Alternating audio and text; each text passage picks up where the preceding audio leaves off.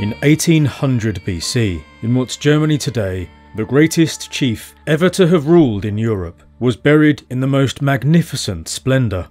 This man was laid to rest inside a burial chamber with bronze and gold jewellery and weapons, and then covered by an enormous artificial mound.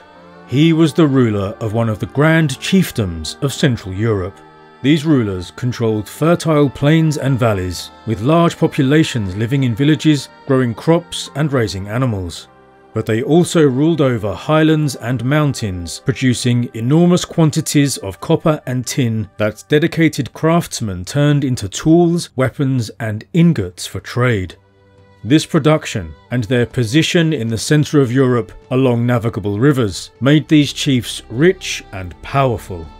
They facilitated the trade of amber from the Baltic to their north, that eventually reached the civilisations of the eastern Mediterranean. But they were much more than a peripheral tribal society. In fact, these rulers exerted such control over their populations that they became state-like societies, with standardised ritual expressions and institutions like standing armies and centralised grain production. And they grew so wealthy and sophisticated that they were able to create wonders like the world-famous Nebra Sky Disc, which has been called the oldest depiction of astronomical phenomena in the world and one of the most important archaeological finds of the 20th century. So how did this society develop and grow into such complexity? What social hierarchies are detectable through archaeology? What can the latest techniques in ancient DNA analysis tell us about ordinary people and their family structures? How were the rulers' axe-wielding armies organised, ruled, housed and fed? Where did this society fit into the wider Bronze Age world, and how was their influence felt far from their borders? After centuries of immense power, wealth and dominance, what may have led to their eventual downfall? And what was their legacy for the later Bronze Age and Iron Age societies of Europe? This is the incredible story of the most influential society at the heart of early Bronze Age Europe, the Únětice culture.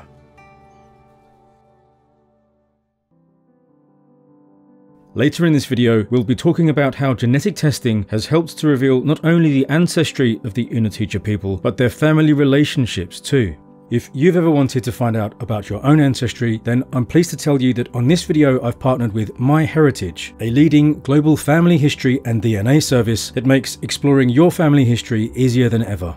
The MyHeritage DNA test is easy to use. When you get the box, you do a simple cheek swab. It takes just 2 minutes, and then you send it back. The results help you to discover your origins and find new relatives. I've done this, and I'm happy to share my results. It gives you an ethnicity estimate by a percentage breakdown of your origins across 42 supported ethnicities and over 21,000 geographical regions. You can see mine is mostly English and almost a quarter Irish, which makes sense as most of my family is from England and I had an Irish grandmother. 23% Scandinavian though was a real surprise. But then I have found out from doing my family tree with MyHeritage that my ancestors worked in shipping on the northeast coast of England, so perhaps that's where those links were made. And I wonder where that small amount of Iberian ancestry came from.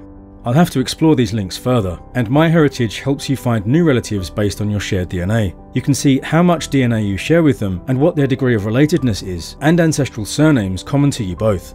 There's also this new feature called Theory of Family Relativity, where you might also find out where a DNA match could fit in your family tree. If you want to find out about your own ancestry like I have with MyHeritage, then please click the link in the description box to buy a DNA kit. Use the coupon code DAVIS for free shipping. And as an added bonus, you can start a 30-day free trial of MyHeritage's best subscription for family history research. Thank you to MyHeritage for sponsoring the video.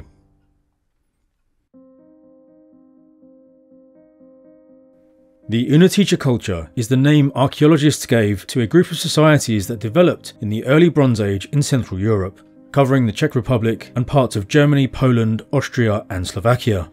The name of it comes from a village in Bohemia, where in 1879 an ancient cemetery belonging to the society was discovered. It formed around 2200 BC and ended around 1600 BC. It's divided into two main phases, the early part between 2200 to 1900 BC and the later or classical phase of 1900 to 1600 BC when it developed its great rulers, wealth and institutions. The end of the Neolithic in Europe saw the migration of people, largely men, from Eastern Europe into Central Europe. Here they merged with a Neolithic society called the globular amphora culture, a melding which formed the corded ware culture. A few centuries later, a new way of life emerged from one of the corded ware groups, with new technologies and burial customs. Archaeologists call this the bell beaker culture, and they started a new burst of physical expansion and migration.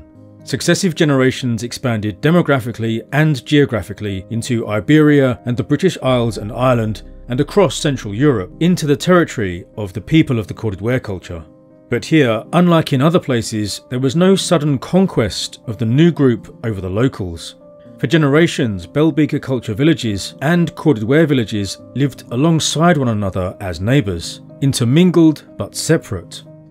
This could not last, however, and over a century or two, the corded ware culture way of life slowly started to disappear, subsumed into the bell beaker lifeways that slowly took over. But something about this prolonged contact also transformed the bell beaker culture in these regions into something new and unique. So the Únětice culture arose from the merging of the bell beaker culture and the corded ware culture. There were perhaps also cultural influences from neighbouring regions in the Carpathians. And DNA evidence from human remains also shows this merging of the two related origin populations. One recent study on a cemetery in Bohemia shows there was also another influx, likely from Baltic corded ware people in around 2200 BC. This merging of the two related cultures and peoples was a long and complex process, with certain practices and material culture being retained and integrated while others were dropped. They also developed new, unique practices expressed in burial customs, artistic expressions, clothing styles and decoration, and rituals. But really, this isn't exactly one single society. Archaeologists have defined 10 subgroups within different regions across the broader Únětice area, each with their own local variations of the broader customs. Within these subgroups there are also further divisions of smaller chiefdoms, some larger and more powerful than others. And it wouldn't surprise me, after more ancient DNA studies are done, if these subgroups turn out to have slightly different proportions of the component populations and lineages due to ongoing migrations and invasions during the Central European Early Bronze Age. But however you define them and whatever you call them, these groups lived in similar ways. The river valleys of this region were highly fertile, which allowed for densely populated landscapes. Most people lived in small settlements that ranged from farmsteads to hamlets to small villages. They also had fewer, larger settlements, with ramparts and wooden fortifications protecting them. Únětice settlements were often close to their neighbours, within a kilometre or two, or even within a few hundred metres. These farmers grew crops and herded animals and lived in large timber houses with wattle and daub walls. They could be 7 metres wide by 20 metres long, that's 23 feet by 65 feet. Some likely had upper floors and could reach even 33 metres or 100 feet long. There were even larger buildings too. One measured 56 metres or 185 feet long, although these huge halls were too big to be farmhouses for family units. Instead, they served as the chief's meeting halls or even men's houses, which I'll talk about more later. The large farmhouses were also surrounded by many smaller structures for agricultural purposes and workshops. They also dug huge numbers of storage pits, mostly for grain, and these were sometimes reused for what are called unconventional burials, probably for the disposal of multiple bodies of servants, slaves, and criminals. In some multiple burials there are children buried with adults, and it's possible that the children were sacrificed during the burial ceremonies. It's also been suggested that entire families could be slaughtered for a criminal offence committed by the male head of the family, although interpretations vary. There were also, rarely and later on, cremation burials, and people or parts of them buried in ceramic bowls or jars. But ordinary people, the full members of the community, were buried in cemeteries near settlements. The specific burial rites differed slightly in the different subgroups and between early and late phases of the culture, but generally men and women were buried in individual graves, the body lying on its right side in a crouched position with their heads to the south facing east. This is similar to the corded ware burials of their ancestors, but without the sex differences in burial positions. So does that mean the Únětice culture was less patriarchal and more sexually egalitarian? Well, a 2024 study on Únětice burials at Leubingen in central Germany, near to the famous Great Princely Burial Mound I'll talk about later, looked at family relationships between people interred in the cemetery. By analysing the DNA of 46 people, they found that the kinship structure of the community was largely patrilineal with female exogamy. This means the adult women went off to be married in other settlements after the age of 16 or so, while women from other places came in to be married to the men living here. The family lineage and the right to the land were maintained through the male line. This was clearly a society where legitimacy and rights resided most of all in men rather than women. Near Schönebeck, by the river Elbe in Germany, there's the famous site of Pomelta, sometimes called Germany's Stonehenge, although it was made from timber, not stone. This ritual site demonstrates the cultural transition from the corded ware culture to the Baltic culture to the Únětice culture. They call it Germany's Stonehenge not only out of a lazy journalistic tendency to relate every prehistoric site, especially round ones, to Stonehenge, but also because the entrances are aligned with the point of sunrise during summer solstice and the point of sunset during the winter solstice. The corded ware cultural activity here dies away between 2300 to 2200 BC, and Baltic culture style artifacts take over. Then Baltic culture men seem to have used the site for mysterious, dark rituals involving alcohol consumption, perhaps relating to warrior initiations. There are graves of men around the enclosure, as well as sacrificial pits containing shards of smashed drinking cups, as well as animal bones, grindstones, and the remains of women and children.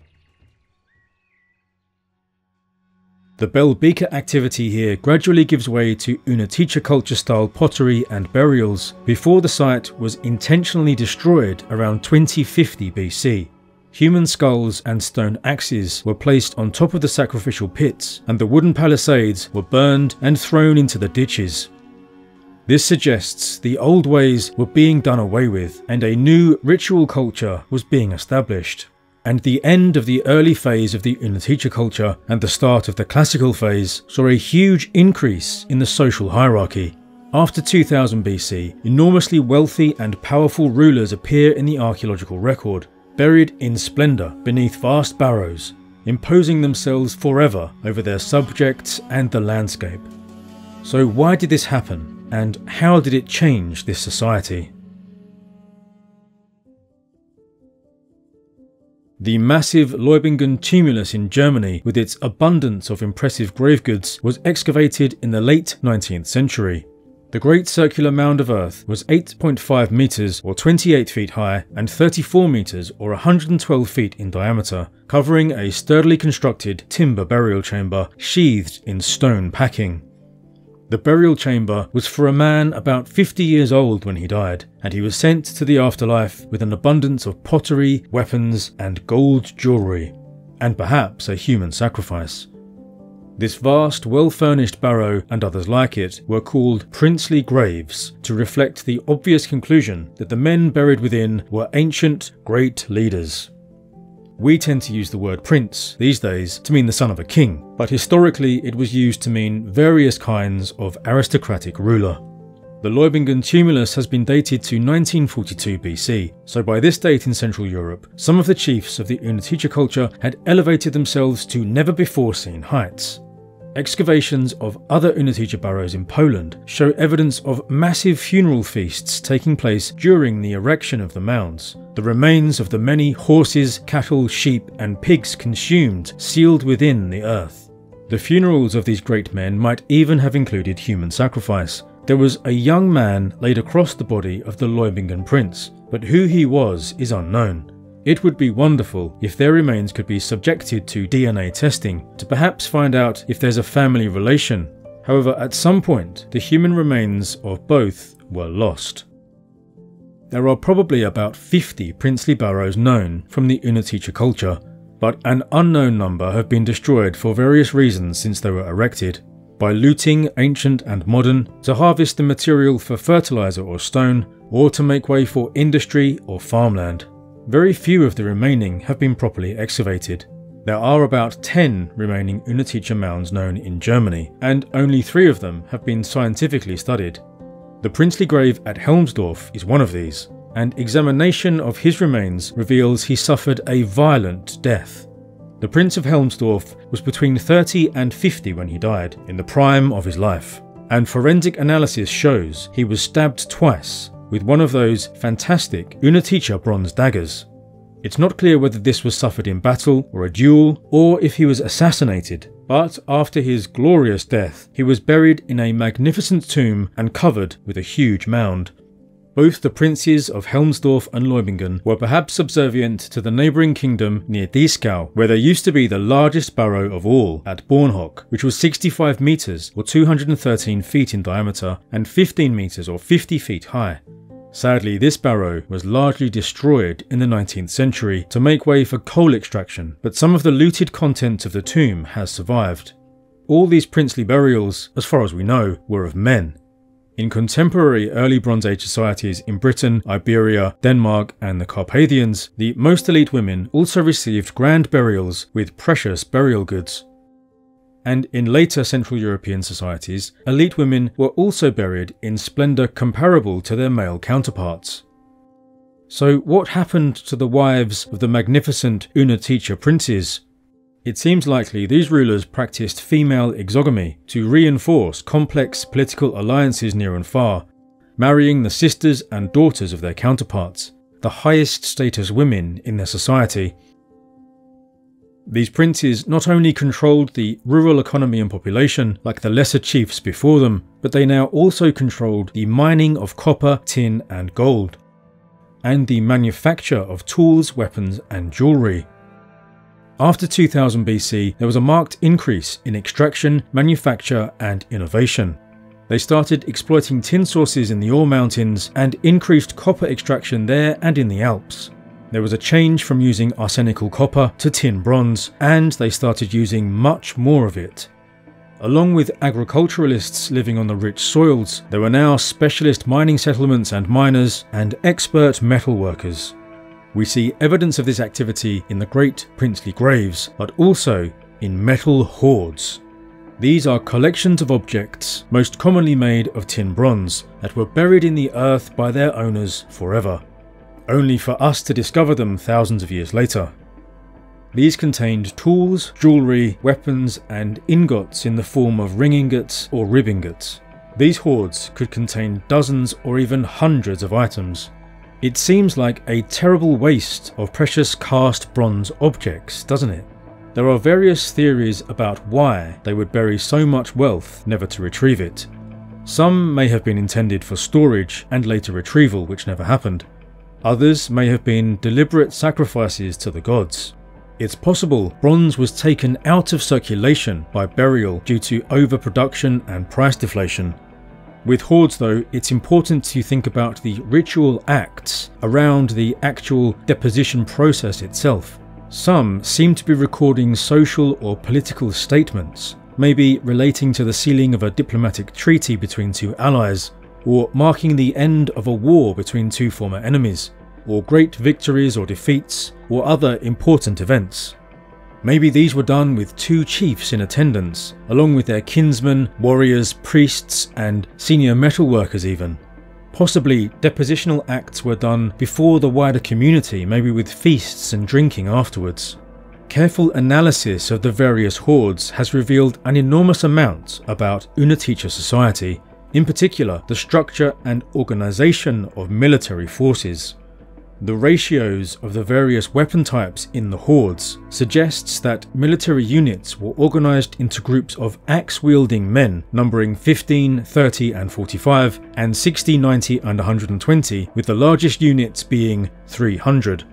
So the basic unit was 15 axemen, which could be combined into larger units which would be commanded by a man using a bronze halberd. This is the name given to the early Bronze Age bell-beaker culture weapon, which was like a dagger blade mounted at 90 degrees on a shaft. More senior officers carried the beautiful large bronze daggers and the huge double axes. senior rank was also displayed by wearing bronze necklaces or bracelets. This level of organisation, as well as the fact that weapons were produced by centralised workshops and distributed to the soldiers, is one reason the Únětice culture is called a state-level or proto-state-level society. There is also evidence of massive grindstones for turning grain into flour. Grindstones so huge they would have required 2 strong men on either side to push them back and forth. This was not a domestic activity performed by women for a household, but back-breaking work done probably by male slaves in facilities controlled by the great chiefs. Near Leubingen, within sight of the princely barrow in fact, was a great hall 11 metres wide and 44 metres long. That's 36 feet by 144 feet, and maybe 8.5 metres or 28 feet high. This could be a royal residence, housing the family, servants and slaves, with storage for valuable produce and trade goods. They even found a pot buried in front of the house with 98 axes and 2 halberd blanks inside. The leading local archaeologist and Únětice expert, however, believes this is a vast men's house, kind of like an assembly hall and barracks for 100 of the prince's soldiers to live in, 50 of them sleeping in beds along each wall. There are more great halls throughout the Únětice culture that may also fill this role. A different hoard from this region looks like the deposition of the equipment of the prince, the military ruler, represented by his double axes and gold-coloured equipment and gold and amber jewellery, and his 13 senior officers, represented by their bronze halberds and bronze jewellery. There must have been some ritual event where, for some reason, they collectively sacrificed their identifying military equipment. There are even larger hoards with enormous numbers of weapons, evidence of an entire army of hundreds of men. Perhaps these involved a huge spectacle where each man came forward in front of the community to hand over his weapon in an emotional public display until all were disarmed. It may be hard for us to imagine giving up such wealth voluntarily, but these kinds of acts clearly had important and long-lasting meanings for these people, and the princes were so rich they could probably afford it. After 2000 BC, the Únětice start building fortified settlements along the trade routes through their territories. And it's this massive increase in trade, along with metal production, that led to their great wealth. They were a key part of the so-called Amber Road that began transporting amber from the Baltic across Europe to the Adriatic, and from there it found its way into the civilisations of the Mediterranean and the Near East. Amber was a highly prized material and is found archaeologically in the context of elite graves from Britain to Mycenaean Greece and beyond. In exchange, Únětice princes could offer bronze ingots and finished objects like daggers, which found their way especially to the Baltic, but right across Europe. It's incredible to imagine all those journeys thousands of years ago, all the boats on the coasts and rivers, and the wagons and carts on the ancient trackways, carrying bundles of ingots and other precious cargo like amber and gold. Less glamorous but enormously important produce like wool, hides, honey, salt and slaves too. It would have been an exciting, dangerous business, requiring diplomatic relationships with neighbouring societies and armed guards to protect the cargo on its journey, as well as the wide ditches and massive timber walls of the fortified settlements along the way. Facilitating all this trade was some level of standardisation. The many hundreds of thousands of bronze ingots produced were within a certain weight range, and there were so many that these ingots might also have been used as a medium of exchange, a kind of early money, and they may have developed some kind of accounting system. Across the trade routes, archaeologists have found these tiny clay objects with strange markings known as bread loaf idols. It's hard to say what they are or how they worked, as there's so much variety in the markings, but it's likely they were related to trade and were possibly mobile exchange tokens, recording quantities of goods or payments. No one knows for sure, but it's an indication of the sophistication of the trade networks of this era. These networks connected the Únětice culture not only to their immediate neighbours in the Carpathians and Alps and the Baltic, but also to the Atlantic and the Mediterranean. And they might not have been merely economic connections. The European early Bronze Age saw the rise of multiple, rather similar societies of metal-controlling elites with proto-state level control over production and trade. At the same time as the Únětice culture, Britain's bell beaker culture developed a wealthy elite, transforming into what archaeologists called the Wessex culture, who controlled copper and tin mining and buried elites with weapons and gold. In Iberia, the bell beaker expansions evolved in the southeast into the Argaric culture, with centralised control and elite burials. It also rose in 2200 BC and collapsed around 1600 BC, just like the Únětice culture. And in the Carpathian region, the Ottomani culture, expert metalworkers with elites housed in fortified settlements, arises and falls over the same timescale. It's tempting to ascribe the broader 1600 BC collapses to a change in climate, perhaps even one related to the Thera eruption in the Aegean around that time. But there's not much evidence for that across Europe. Perhaps the complexity of the trade networks and the level of interdependence across Europe was the problem.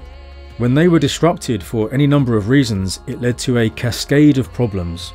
A sign of the collapsing order is how many Únětice cemeteries show signs of being looted at this time, 2/3 of burials or more in some places. This reminds me of the looting of the tombs in the Aegean during the Bronze Age collapse centuries later. It's hard to imagine this was done by locals to their own ancestors, even if they were desperate for material wealth now that trade routes were disrupted. Perhaps these were foreign invaders looking for booty while seeking to desecrate the graves of the locals. We got a snapshot of the Únětice world in 1600 BC with the discovery of the incredible Nebra Sky Disc in Germany. This amazing artifact represents the earliest known astronomical representation of the sky from anywhere in the world. It's been dated to about 1800 to 1600 BC and was modified during its lifetime before being buried between 1600 and 1560 BC along with 2 swords, axes, spiral arm rings and a chisel. It was probably commissioned by the local High King at Dieskau, and as it marks the solstices and other phenomena, was used for some kind of portable astronomical religious functions. This era, after 1600 BC, must have been a time of great concern, the old order beginning to break down or had broken down already. Where it was buried also seems significant. Archaeologists have used the distribution of graves, hoards and settlements to reconstruct possible Únětice group territories in this region. The Nebra hoard was buried in what seems to be the border between all these territories, on neutral ground perhaps. Who buried it and why is unknown. Maybe a final desperate appeal to the gods to save them. The pairs of accompanying artifacts also seem significant to me. Do they represent 2 leaders? I'm sorely tempted to speculate further, but let me know what you think in the comments. Whatever happened at the end, how many problems were internal or external, it seems that the immense power of the Únětice princes was unable to cope and they disappeared, to be replaced by the tumulus culture. This new group emerged and spread, taking over much of the former Únětice lands to dominate Europe for centuries until about 1200 BC when the Urnfield tradition arose and spread, leading to the Iron Age Proto-Celtic Hallstatt culture and then the Celtic laden culture. It's possible to see a cultural through line going back through the centuries all the way to the Únětice culture, and so it's tempting to conclude that they spoke something like a Proto-Italo-Celtic language, mediated by their extensive trade networks. But linguists disagree about things like that, so we can't say for sure. Certainly, however, the Únětice culture had an enormous influence on the societies that followed it. The tumulus culture continued burying their elite in splendour beneath barrows. Although it was more of a tribal society, there were more lesser chiefs with sword-armed warrior retinues rather than princes with centrally equipped armies. But those enormous great Únětice barrows continued to dominate the landscape, and the example and memory of the great chiefs surely continued to inspire. The innovations in ceramics and especially metalworking, technically and artistically, continued through the tumulus cultures and on down the centuries. Remember, if you want to find out more about your own ancestry with MyHeritage, please use the link in the description and be sure to use the coupon code DAVIS for free shipping. You'll also get that added bonus where you can start a 30-day free trial of MyHeritage's best subscription for family history research. This is also a great way to help support the channel and the work I do here. Now, to find out more about another sophisticated and complex contemporary Bronze Age European culture, another state or proto-state level society with proto-urban settlements and palaces, please watch this video on the incredible Argaric culture of Iberia. Thank you for watching.